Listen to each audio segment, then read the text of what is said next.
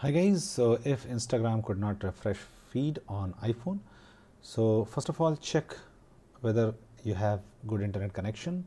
Okay, so if you have an unstable Wi-Fi, turn off Wi-Fi and check by turning on your mobile data.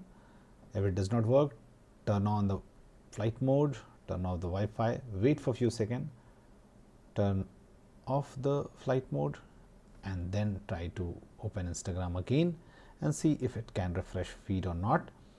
If this does not fixes your issue, what you can do, you can open App Store and search Instagram in the App Store, and then what you have to do, you have to tap on Instagram, and if there is any update option here, just update the Instagram. Okay, and try again. If this also does not work, what you can do, you can just go to settings, scroll down and find Instagram, tap on it, and make sure this background app refresh option is turned on. If it is not turned on and you cannot turn it on, if it is not turned on, turn it on, and if you cannot turn it on, if it is grayed out, then maybe you are you have low power mode turned on, low battery mode turned on. So just go to settings again, and this time go to battery and make sure low power mode is not there.